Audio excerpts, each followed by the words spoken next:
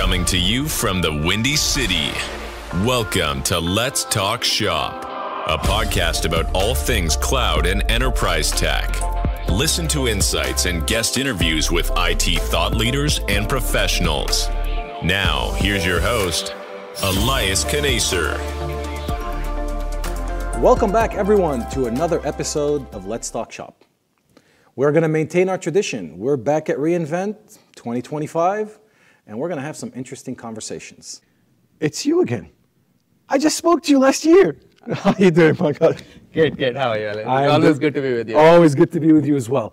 For my audience, real quick, please introduce yourself. My name is Pankaj Kumar. I'm executive partner and AWS practice leader for energy, telco, tech, and manufacturing at IBM Consulting. He covers a lot, and it's IBM Consulting, so we're going to get real-world, actual. One of my frustrations is, what are enterprise doing? What is enterprise doing with AI, with Agentic AI? Give me a little bit of what you're seeing out there from a practical perspective, aside from the announcements, aside from the features. If you can name customers, that's even better. How are customers using AI and Agentic AI in particular? Absolutely. So what we saw initially when the whole OpenAI came in and ChatGPT came in, every enterprise was trying to discover in terms of what it means for them. Right. So that was the initial period of let's do POC, let's do some chatbot and prove out the value. Do you think we're over that, or are they still kind of? I think 2026 will be year of how AI versus what and why. I was recently at our executive summit and retreat where we had HFS and some of the other analysts also came in. Almost everyone agreed that what and why are kind of established. People understand that there's a value. But in terms of how we bring it to enterprise, it's really a different ballgame. Right, I agree. And that's where IBM plays, frankly, if you ask me. Because what we are realizing is the so-called boring work still need to be done. Sure. Architecture, modernization onto the cloud, data, governance, security. If you're not ready with all that, just making one chatbot here and there and using some available LLMs won't solve the problem. What are you talking about? AI can do it. I can prompt it. Of course. No.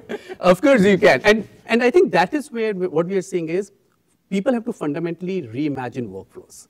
If you go point by point by saying, okay, we can do point solution here, point solution there, that won't be successful. The side effect or the drawback or the barrier for people to do complete workflow is it needs scale, it needs executive commitment, it needs budget. These projects are not also simple. So I think those are some of the ins and outs we are seeing through enterprises. I still see people doing POCs. Many are doing POCs, pilots, but a lot more are actually ready for rolling it out as an enterprise solution. Give me an example. Do you have a customer in mind? Yes. So it is one of the largest gas utilities. Okay.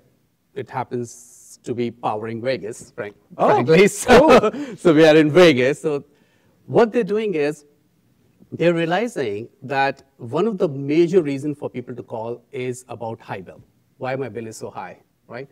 Instead of just automating the whole contact center only, they're looking at it three ways.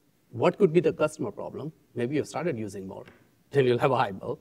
Maybe you have an inefficient appliance that needs change, things like that. So customer, infrastructure, maybe there is an AMI problem. Maybe the problem is towards the utility themselves, the meters are faulty, right? And third is weather. Maybe it's a very hot day, or maybe it's a very cool day and using more gas to heat up, or it's a very hot day, you're using electricity to fire up your AC. Things of that nature. So when you go and look at the data for all these sources, you need to fundamentally reimagine the workflow rather than saying we will just automate the contact center, right? That is where you see then results. The problem getting solved from hours to seconds. You see a real impact, and less frustrated customer means higher customer satisfaction, means you have better case for making cases for rate case and whatnot. So how exactly are they doing it? So you're designing from the top bottom, you're building from the bottom up, but how are they doing it? Like, are they using their existing data centers? Are they using AWS? Are they using IBM? Are they using all of the above? How are they doing it? So what they did was, they have a very visionary CIO. What they did first was, when this whole Gen AI chat, revolution came in like 2-3 years back, they realized that they were not ready, and they wanted to be ready. So first step they're doing is migrating from data centers onto AWS. So it's called DC exit. Okay, so cloud infrastructure replacing existing data centers. To AWS. Okay. They started with one of the most complex workload, which is SAP. They went to SAP RISE. And now they have engaged us and AWS to migrate all other applications. So they were successful. They did one thing at a time, did the most critical one, went live, everything, 35% improvement in performance and whatnot, and now they're doing other apps. That's awesome. So far, that's cloud migration and cloud strategy. How are they bolting on top of that? Correct. AI, agentic AI in particular. Yes. So if you come to your session tomorrow, I will. but I think the way they're doing is they have now figured out what are the data sources they need to now be able to pull data from.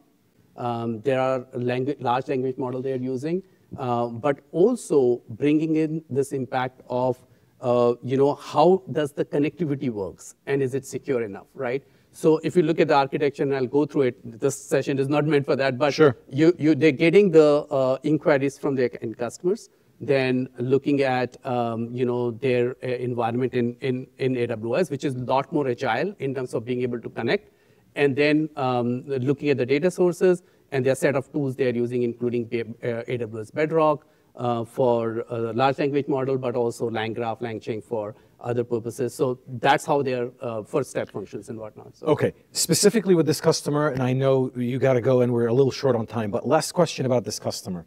There's a lot of talk today in terms of AI is replacing jobs, people are getting fired left and right.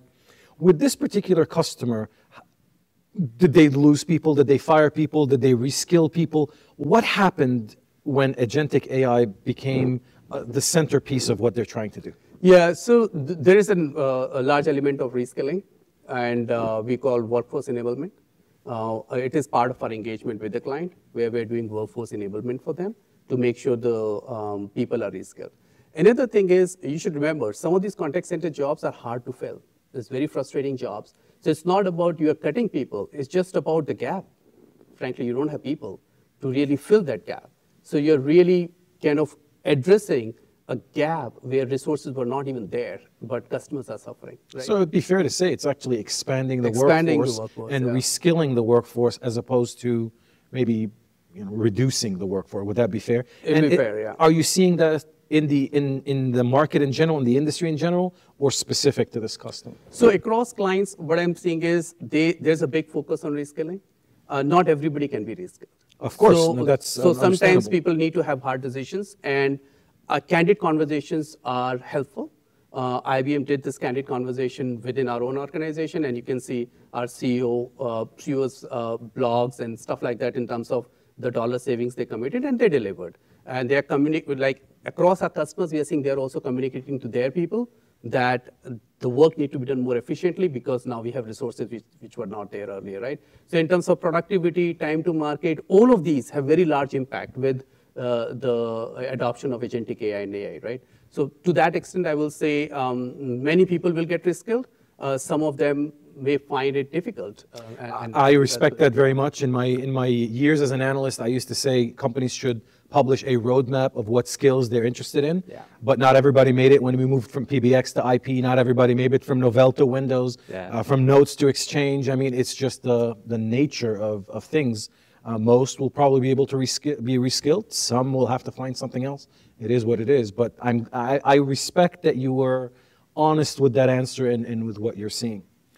I know you've got a big week. I really thank you for making time to share. I'm going to attend the session tomorrow. I'm going to leave links to it as well for those that are interested. It's our actual real-world use case, not just of cloud migration, but also of how agentic AI is being used in the enterprise. Thank you so much for making time. Thank you. Good to see you. Good to see you as well. All right.